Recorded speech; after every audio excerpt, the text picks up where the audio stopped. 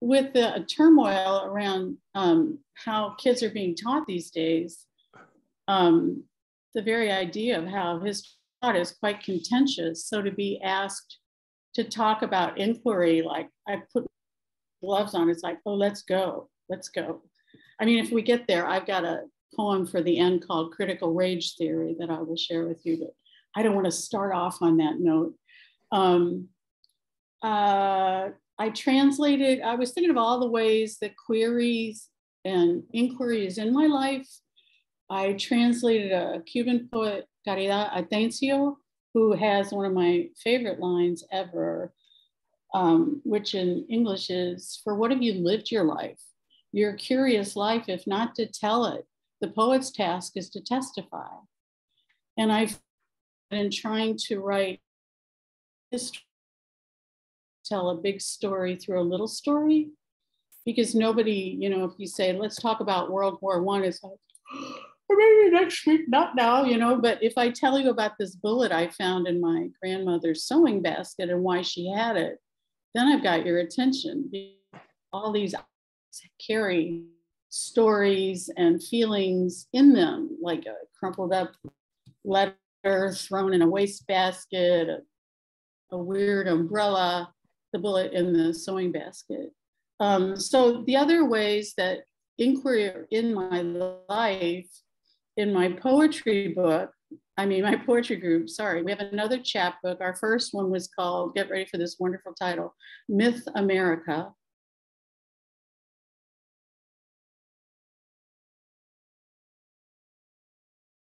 And it's all, for a few months, we weekly wrote a collaborative poem on how to practice of reviewing monthly queries. Each month has a different set of queries, how to live a good life. The nuns that taught me in high school, these progressive nuns, were insistent that if you don't challenge your faith, even point of doubting it, that an unexamined, unquestioned faith is a weak faith. So let's hear it from the nuns. What was the other one? Oh, feminism. If you ask a different question, you're going to get a different answer. So that changes the mode of inquiry right there. And then the last one is Plato's dictum that the unexamined life is not worth living. So questions. And clearly it gets people really nervous and worried, which is a great sign. So voila, let's go. How did you all pick that? I mean, last year was The Refuge of Witness. The first series was Poetry, the Best Medicine. So how did you pick this one? Yeah, I think part of it is Mary Oliver's The Journey. You woke up and you knew what you had to do, and David White sometimes. There's just been poems that the question is just like a gong has gone off. Like, what's the question in David White? What's the question that won't go away? Every time I read that, I become very quiet and ask myself, what am I pretending not to know? What don't I want to ask myself? So part of it is I just felt like these questions become volcanic. They just kind of like spring out. And I just felt like, last year was kind of, the first year was kind of huddling down during COVID. The second year was, hey, we're still seeking refuge, but we're witnessing. And this year is, let's ask the big question. Let's have poems ask the big question. What are we really going to do now? And I asked myself, of course, I'm sitting here in my little bat cave downstairs in my house in Maine, but I am thinking the same thing. What am I going to, support? What am I going to work with? Who am I going to, I felt like the question just, it's, for me, it's like an internal prompt that just gets this engagement going for me. So that's how it started. Long explanation. Mm-hmm. Mm-hmm. I would say that the questions that continue to plague me and interest me are questions that rose early as a young adult, as a teenager, that really contentious generational divide of, are we going to follow in our parents' footsteps, or are we going to try to do something different? And I left the country during the Vietnam War, and I live out all the repercussions of that to this day. So when you asked about the questions, I would say the ones I'm always looking at is why would someone make that move? Why would you, immigrants also are our grandparents. Why would you leave your country and come to another country? What's the push? What's the pull? What's the advantage? What's the price? Why venture out? Why not? What is gained by leaving? What is lost? And can you ever go home again? And what are the pushes and pulls for the immigrant, the dreamer, the exile, the banished? So other than that, no questions. There's endless series of choices that we make at different times in our life that continue to echo. Hey, Bill. So can I read you a question? Oh, absolutely. Sure, absolutely. Well, this is a manic poem. This is my dad early in the morning.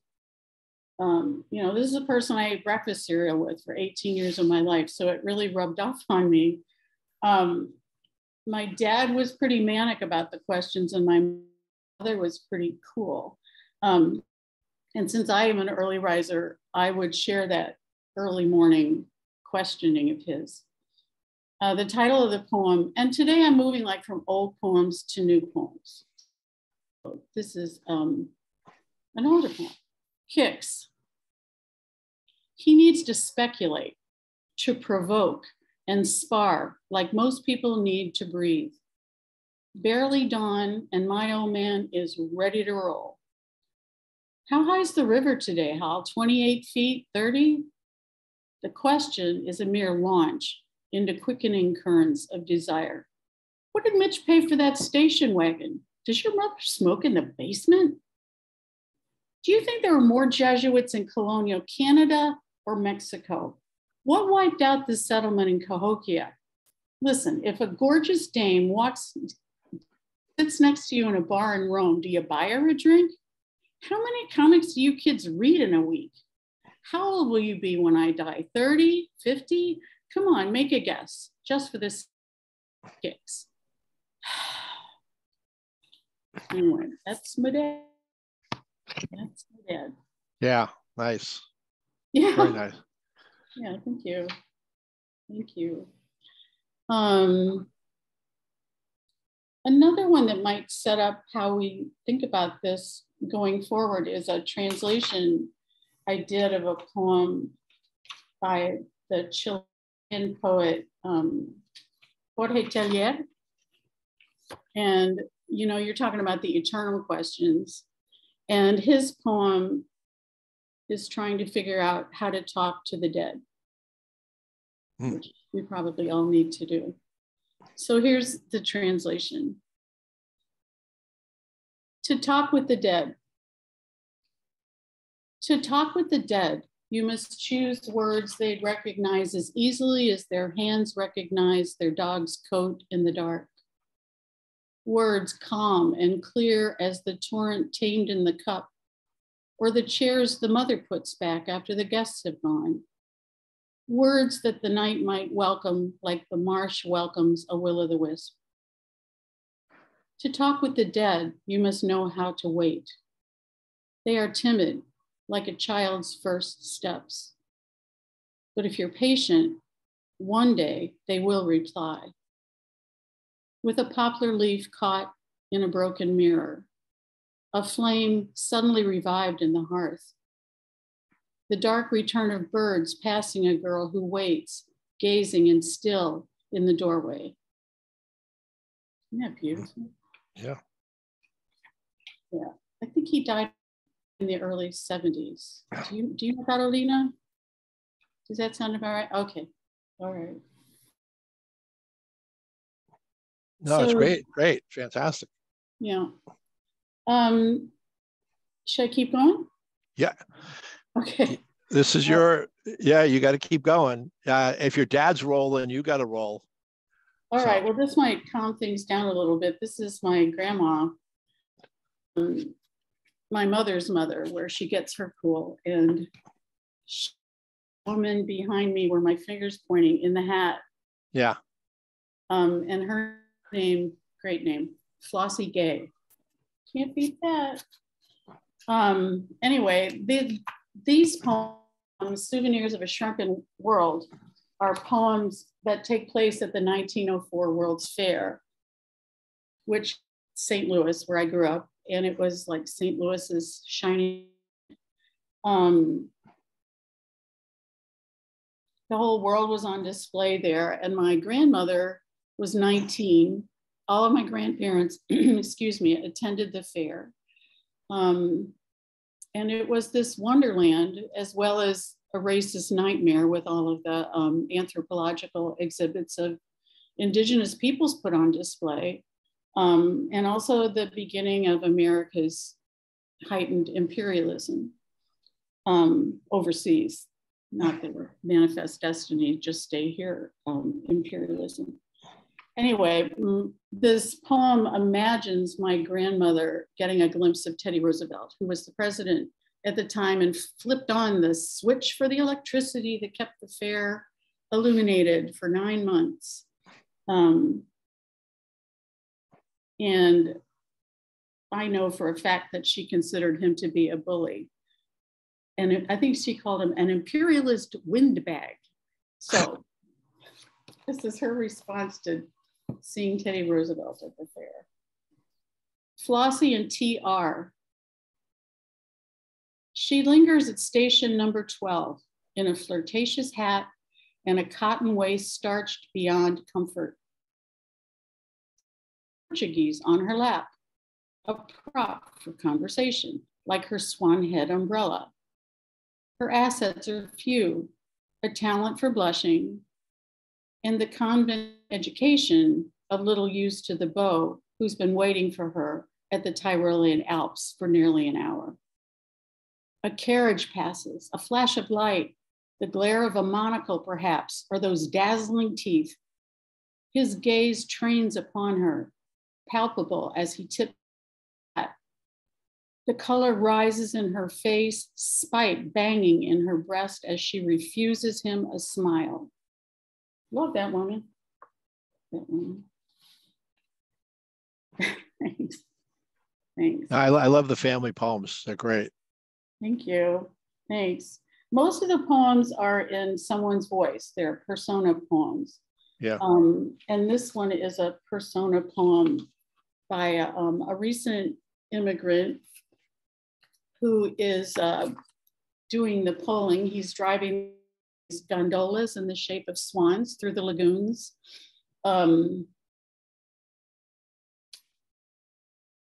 Yeah, so it's the height of the immigration through Ellis Island, which means that the immigration, this massive immigration, is people from Southeast Europe, which is the beginning of the waspy angst about there are going to be more of them than us, and the replacement theory. So it's kind of a glimpse to seeing all of that contempt for immigrants coming at us early in the 20th century. Swan boat earlier. Embarking, they mouth soft words to the ladies. Lagoon, woozy, wop. Men with 8 bits and an hour to kill. I'm supposed to sing as we float along, a quaint air to soothe the nerves of the princes of shoe leather and liver pills, these brewmeisters with old money stuffed into new pockets. They have paved their streets with the bones of our back, scorned our saints and our old country hats. Walking home, from our Saturday bath, we spit on the gates of their private streets, scowl through the grates at their children who are pale as dolls.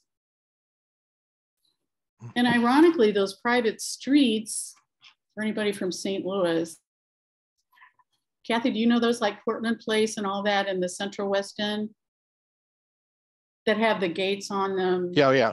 Well, anyway, just last year or year before last, a couple in one of those big mansions there had a fit because people were in a Black Lives Matter parade going by their house, and they came out with semi-automatic weapons. Yeah, right. It became national news, made St. Louis look really stupid. And I think the husband is running for state senator. So let's pray for Missouri, shall we?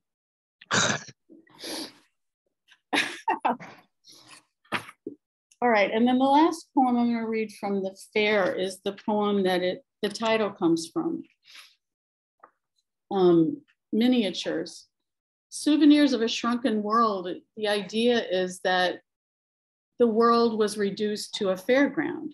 Granted, it was the largest World's Fair ever, but you could see the world in this enormous sculpted place in St. Louis. And it took 3 years to build it. It commemorated the Louisiana Purchase, and it cost as much as the Louisiana Purchase. And it was the only World's Fair that made a profit. It took 3 years to build and 2 months to level it to the ground, including this Ferris wheel, which they dynamited and charged admission to see it collapse. So if that isn't the 20th century coming at you, I don't know what is. So this was very evocative for me to write it. I mean, when you write about then, you're always writing about now because you know what happened. And the last thing I'll say is the reason people wanted souvenirs is because the thing was going to be gone. There will be no trace of it, which is very planned obsolescence and let's charge admission for every piece of it. Take a ride, watch it collapse. Yeah, full life cycle. Yeah, yeah. And to make matters worse, when I was researching, the Palace of Transportation had the largest locomotive in the world on a turnstile in the middle of it with the light going woo, woo, and it scared the bejesus out of people, but they loved seeing it. It was so huge. And the name of the locomotive was the 20th century. So watch out and get out of the way because here it comes. Okay, so here's just this individual, again, the big story through the small story. Aptly titled Miniatures. I roamed the grounds for days like a Bedouin in the desert, searching for something just right for my wife, stuffing my pockets with buttons, pins, calendars you could lose in a breeze, until I tossed them in the rubbish. Each trinket felt smaller than experience, too cheap for the weight of our time apart or the cruel quiet of her confinement. 12th birth in 10 years, and who can say if the tiny soul will make it to winter, or when she might allow him a name. I would heap the mantle with souvenirs of a shrunken world to amuse her, gunboats, tiny telephones, geisha girls, but I fear she is beyond diversion. My present hope fits in my hand, a silver plate walnut with a clasp, inside it a fan of vistas reduced to a bearable size.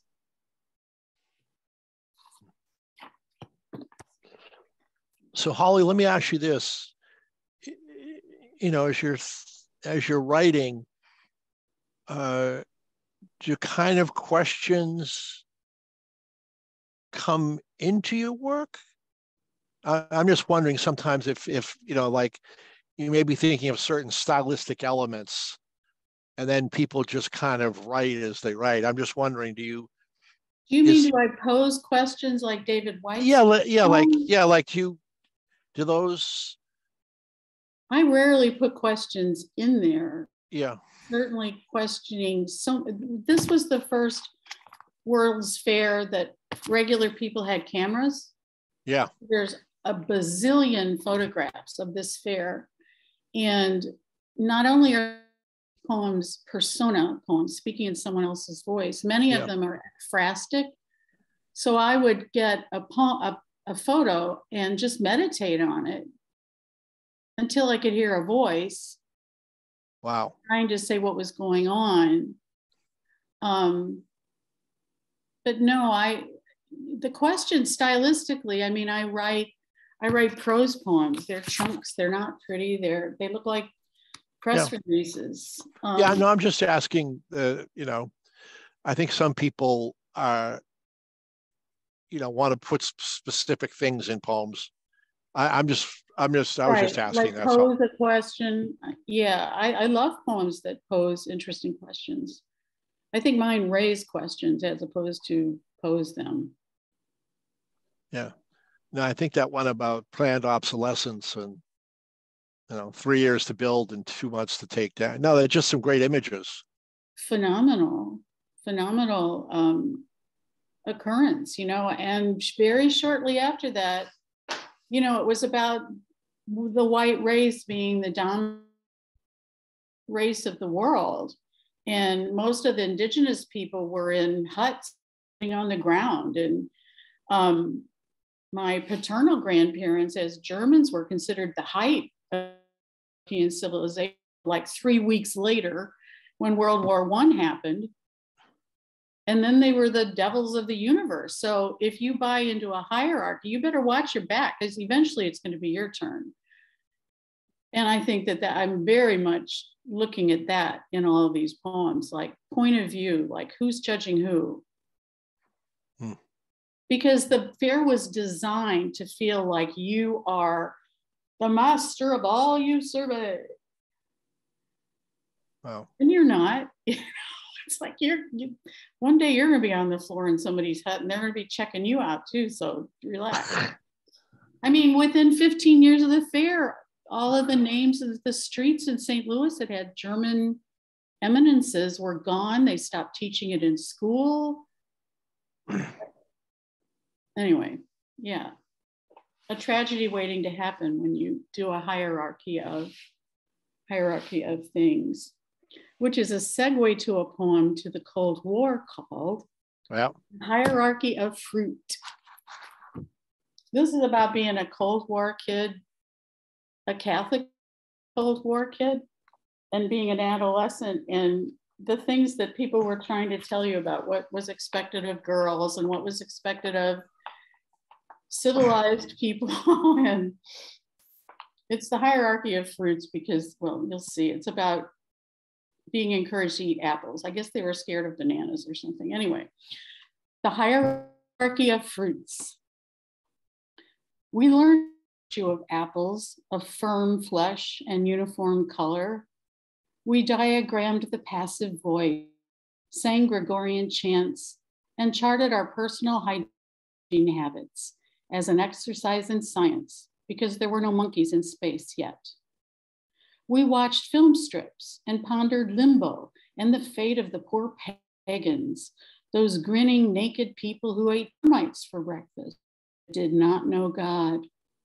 But surely they got the better deal, dancing and climbing trees and eating with their hands, while we had to sit at metal desks decked out in plaid and guarded like grenades with faulty pins. Oh boy. Did you get any of that stuff when you were in school? Yeah, I went to Catholic school for the first 5 years. So I used to wear wool pants every day, and basically I tried not to bend my knees. I walked like a robot because the wool back then was like horrible. It was like barbed wire, and we had to wear a jacket and tie. So yeah, I don't remember really anything about my education from 1 to 5. All I remember is I had to eat. I don't know. We had a very, I guess, traditional food at home. So there was like, I remember someone said, we have to eat this hash at school. I'm like, what is that stuff? What is hash? I have no idea what that is. Okay, I'll pass on that. Let's go back to the bread and butter part. That's funny. The hash. That's funny. So you don't remember praying for pagan babies? No, no, no. No, we used to have Maureen does remember. yeah, first Friday, there was a mass upstairs, everyone attended. It was a boys school. So yeah. All I remember is Palmer penmanship. Oh, If yeah. you writing outside the lines, you were subject to see this ruler. Uh-oh. Yeah. Yeah, you were. Yeah, there was. No, I just remember Palmer penmanship, wool pants, and hash. I don't know. There's too many images there, but it was like, yeah, it was a weird time in the. So what was I? I must have been from 56 to 61 or something. 1956 to 61. That's You your know, it was Cold like a War. weird. It was like a weird time. That's your Uh, Cold War. I have an optimistic poem about that era of the fair of my grandparents. It really was a time of optimism for them. They were right on the cusp of moving from rural Illinois to St. Louis. The country itself was booming population. It was the beginning of the Great Migration from the south to the north. And it was also like the switch from agriculture to industry in the United States. And so everything was possible. And this is my dad's parents, Rudy and Dode. And I love this because they were true, they were just sweethearts. They were sweethearts. She would say, oh, honey, he's so confectionery. Like, how adorable is that? It's like, anyway. Rudy and the Science of Appetite. There is nothing we cannot learn. Excuse me, let me start again. There is nothing we cannot learn, dear. Nothing we cannot do. For the world is our plaything, an oyster, a horse painted blue. A sea of wheat behind us now, drays along the road, boys in a hired buggy behind the grange. The swing still hanging in the orchard, where once my hands caught, then pushed the small of your back till your shoes reached the sky and the cottonwoods sighed for love of you. Oh, so sweet. Sweeties. Cottonwoods, Maureen. Cottonwood, yeah. I'm ready. If anybody wants to jump in, please just go. Holly, yeah, we stop. should. I'm sorry. That's all right. I'm That's too all right. enamored with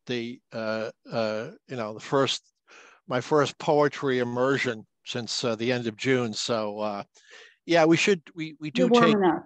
Yeah, I'm warming up. Yeah. No, we do want to take time for people in the audience to ask you some questions, and then we'll get back to the historical part of our program. Yeah. Look at Holly's going, oh boy, where's my history book? So does anybody have any questions? Question. If not, I'll just keep going. But yeah. Anybody have any questions for Holly? Carolina? I have a question. You know me, I always have questions. I know. Leave it to the school teacher also.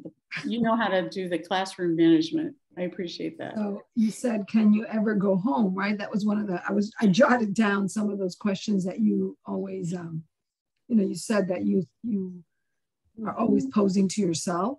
So I wonder, have you ever thought of, well, what constitutes home? That's one of my questions that I, exactly. As an I think because I cannot go home, right? Because of my own experience, that I work on that. What is home? So I wonder if that's something that's part of your inquiry, or have you written poems about that or whatever? I haven't, and I think it's like, for you in a different way, coming from Cuba and then going to Puerto Rico and then coming here and coming from a place you can't go back to. I left a really stable place where I'm the only person in my family who moved. So we would always win the $2 bill prize at the family reunion for coming the furthest. I mean, all you had to do was move 50 miles away, get $2. But in leaving, marrying an exile, also a Cuban refugee, in some ways became an exile myself. Living in an exile community, I have found over the course of my life that they'd never say it, but the Cuban family feels I'm too American, and the American family feels I'm too Latina. And the same with my kids. You know, if you're a bridge family, and I'm not in any way saying I'm a political exile like you are, but as a cultural exile, for example, if anything comes up along those lines of being, I don't know, not a blonde kid from St. Louis, and I say something like, has happened several times with others, someone has said, oh, I don't think of your kids as Latinos. Why not? And he goes, well, they're not Latinos. I'm like, how are they not Latinos? Because they're Americans. I said, they are Latinos who are Americans. They're Americans who are Latinos. You know, it's like, we can do several things at the same time. But I tend to think so monolithically, you're either this or that. You know, and that applies to any number of ways of identity. But for me, home, Carolina, has always been where my kids are. Mm-hmm. And so probably the worst exile for me was the 20 years I spent not in the same city where they were. And the reason that I moved back here, which is not the easiest or most affordable place to live, as I bellyache about all the time. You know, everybody's like, you moved from Asheville? What? My kids are here. My grandkids are here. And so that's the best. That's all I've ever known since I was 23 years old of home. So thank you for asking that. Yeah. Thank you. Mm-hmm. Anybody else? I always say, don't let the poet off the hook. Karen, this is your chance. You know, get a shot across the bow. I'm such a fangirl. I don't have any shots, but Holly, I'm not kidding you. Like, I am obsessing over this book. I love it so much. Could you just talk about your process? Like, do you have a writing process, or is it random, or just what have you got going on? What are you doing? Well, I'm a late bloomer. And so my writing process is, I didn't really get to be serious about it until I was in my 40s. And I thought I was going to be writing creative nonfiction. And then I found out what prose poems were. It's like, and so writing prose poems, and most of my prose poems are about 200 words long. And I realized that that's how long you get when you're a mother with toddlers. That's how long it takes for a nap. Mm-hmm. I can't any longer than that. It's always between 250 words. So being with my poetry group has helped me a lot with the prompts that we have and the collaborative we do, get myself out of some of that. That book in particular, it has 3 sections. My second book had 3 sections, which is very like Catholic school. It's nostalgia, menace, and confession. And the one you have is the sleeping things. The first section is being the Cold War Catholic kid, which the Cold War was great for any kid with a rabid imagination. I mean, I'm going to save the host and the Russian jackbooted thugs will kill me and I'll be a martyr and go straight to heaven. You know, it's great. It was very, you know, that mind is nuts when they kind of feed you kind of nuts information. Yeah. And then the second section is about being a Midwesterner in Miami. And you may think you know Spanish, but until you've been riding that horse for a while, you don't really know what the words mean because you don't know culture. And so that middle section is about, there's even a poem in there in English and Spanish that my question was, can you ever make English and Spanish rhyme? And it's pretty awkward. Oh, yeah. Not so much. And then the last section is about, you know, becoming older and looking back, and that I'm gonna read a poem about from that section, which is actually about my son. When he turned 40, wanted to go to Spain because he was really jealous because his sister was born in Spain. Mm-hmm. In elementary, I was born in Europe. Like, don't tell him it was fascist Spain. Just say Europe.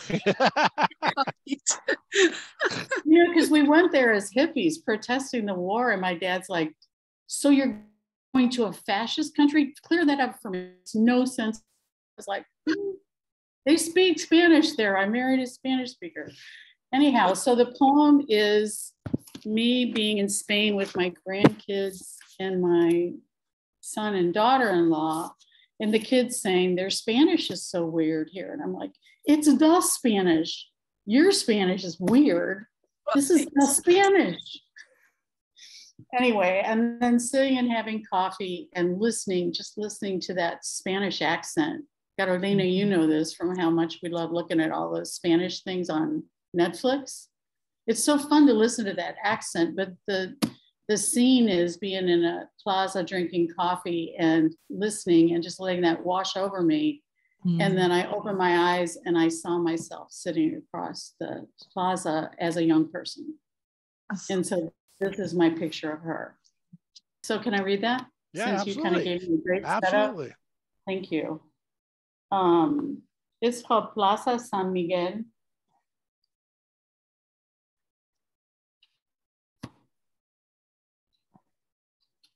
And it was also in an anthology about poets who love Bob Dylan.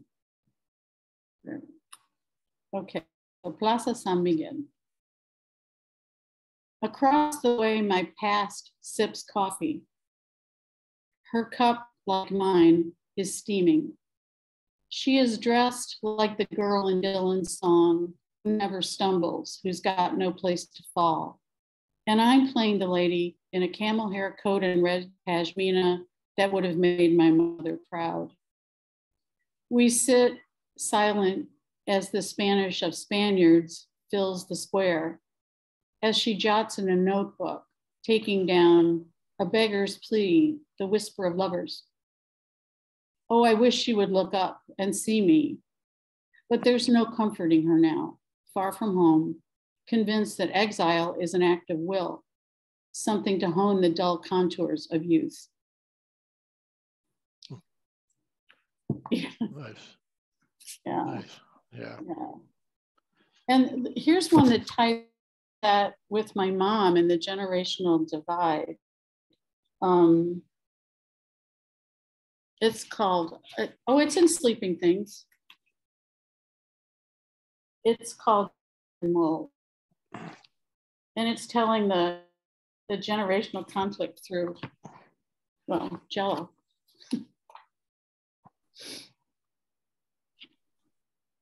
Gelatin mold.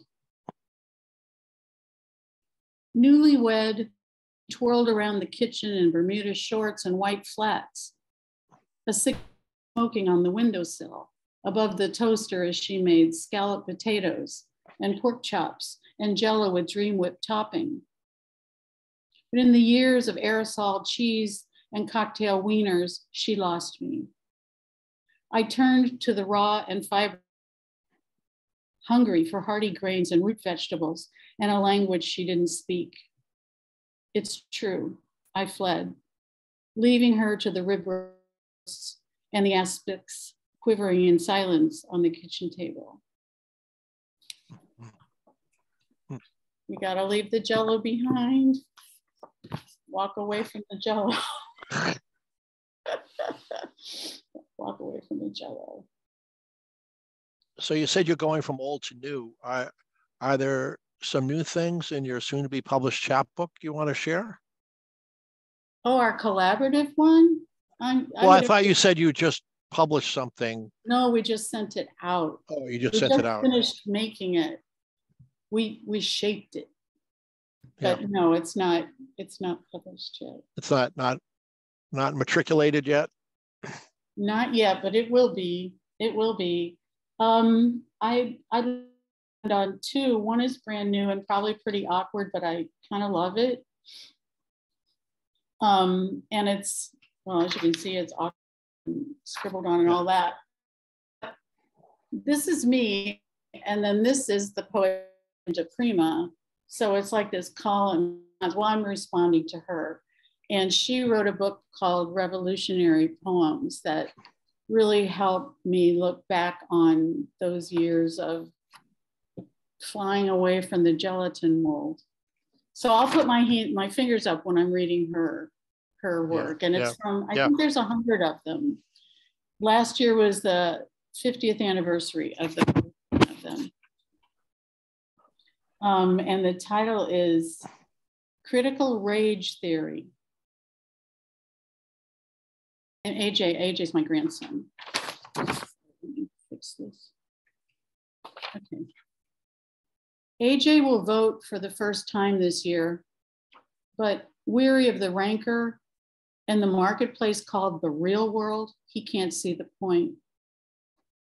I search for something to brace him and reach for DePrima's revolutionary letters. It will take all of us shoving at the thing from all sides down. Missives from another time, another world, but present still.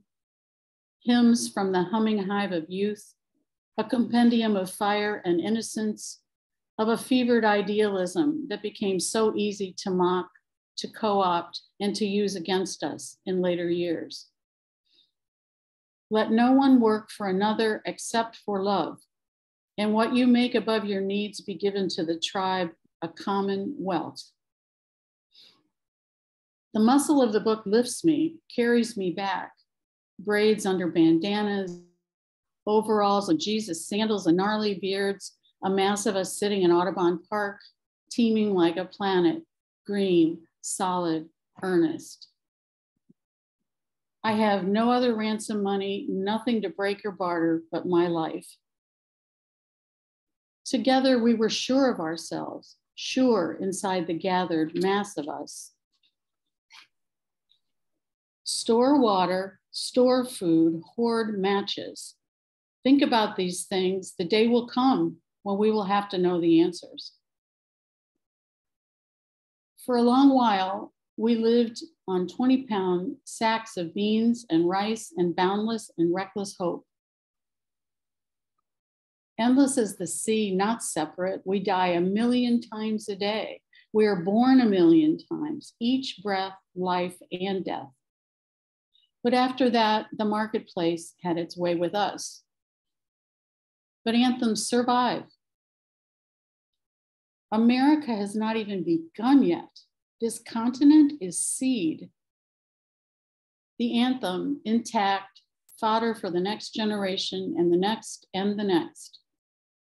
Get up, put on your shoes, get started. Someone will finish it.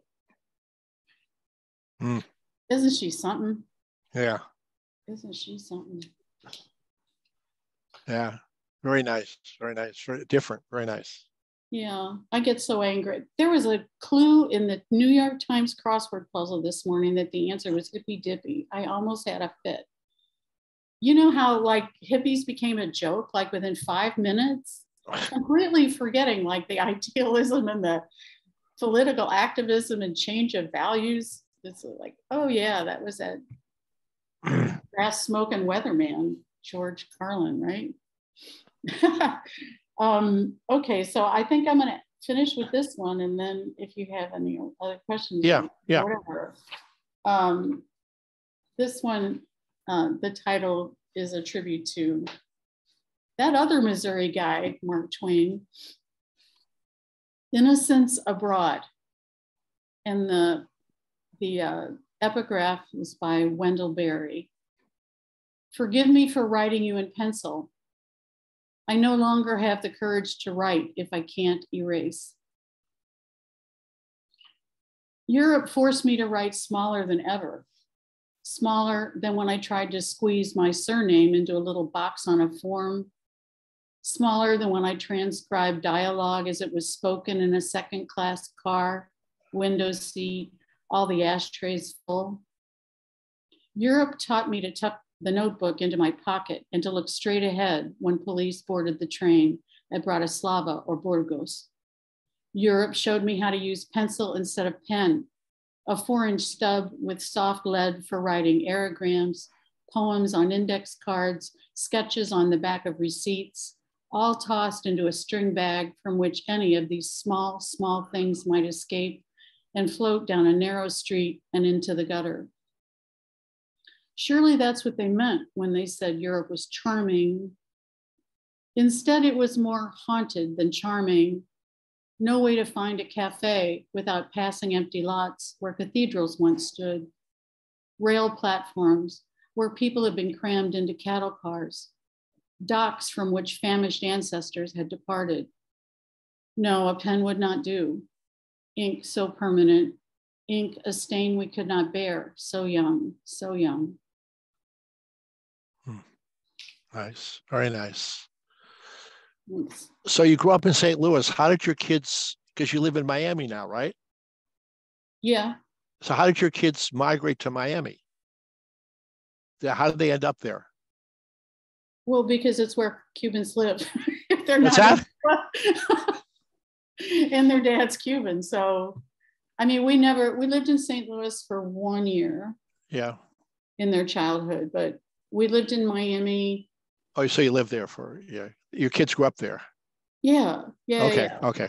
I mean, we were away probably 9 years. I've lived in 30 cities since I graduated college, and my kids lived in 27. So. Yeah. Yeah. Nice. Well, as the saying goes, marry someone unstable and see the world. Marry someone unstable and see the world. Another book title coming here. It's coming. I love it.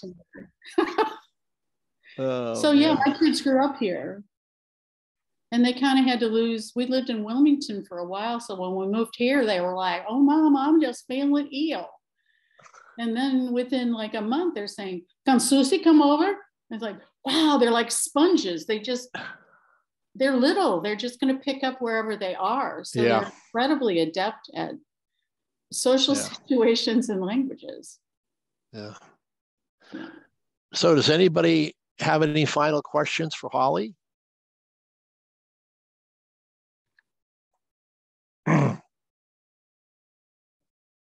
Very quiet crowd today. Well, yeah, very attentive. I appreciate that. Yeah, I was going to say.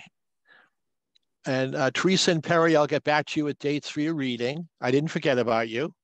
Oh, so, good. And Maria, I got to look at your email. I think you wanted to read also. So, we're still trying to fill out the calendar for, I think we've got about, by the end of today, I think we'll have 13 of the 40 weeks filled, something like that. So, yeah. Well, we'll be writing for one for the. Oh, yeah, absolutely. We got to, I need Carolina live with the crew. Yeah, our group is called Tres Abuelas y una Mamá. 3 grandmas and a mom. Yeah, so last year we had 4 women, and then another show we had 5 women. So it was really. Oh, yeah. Angela Dribbin and her Virginia crew. Yeah, no, it's great. I think part of it is, the conversation interactions that you have as a group are just fantastic to listen to. And obviously the poetry you create. So may I ask a question? Yeah. Thank you. Holly, that was absolutely beautiful. I'm just so happy that I was here. And John, thank you so much. What a great event. I should probably be asking you this question in private, but I was like, I have to ask it. Okay. How do you hold all of this? Like, what is it about you that, as a poet and a woman and a mom, I'm gonna start crying. Sorry, I love you. I think you and I know this together about holding a lot. How do you do it? I'm a really sturdy person. I mean, one of the things I've learned through, you know, surviving any number of things is that resilience comes out of having had a lot poured into you. I had a lot poured into me as a child, as a teenager. I continue to receive it from my family and friends. I'm very full of strength and sturdiness because of that.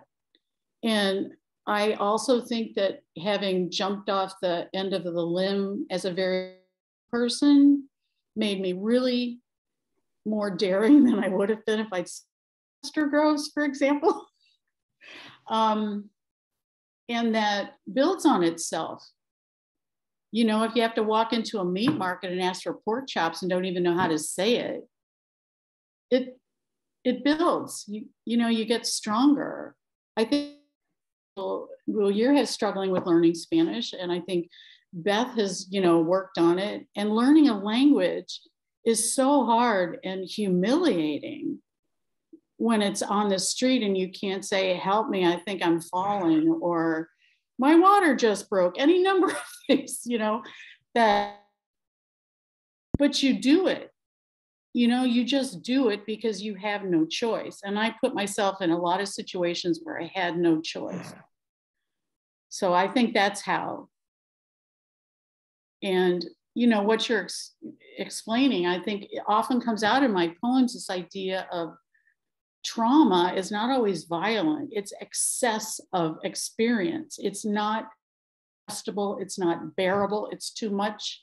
And so I always return to the little thing. That stone in the pocket, you know, the things you do to soothe yourself. Oh, that's right. My grandmother had to do that. Oh, that's right. My daughter's confused. All those talismans of what makes it bearable. Yeah. Holly, I enjoyed your work very much. Did you hear me, Holly? I enjoyed your work very much. Thank you. Thanks, Barry. Thank I'm gonna you. take the line, oh, my past sipping coffee, and go with that.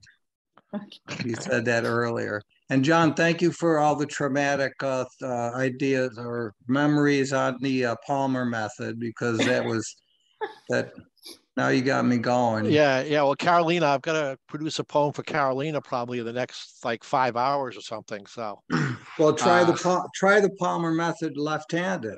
Yeah. Listen, I have trouble writing right-handed. Forget about left-handed. Well, left-handed, you know, think about it. In those days, right? You can't do the right circles because you only had right-handed desks.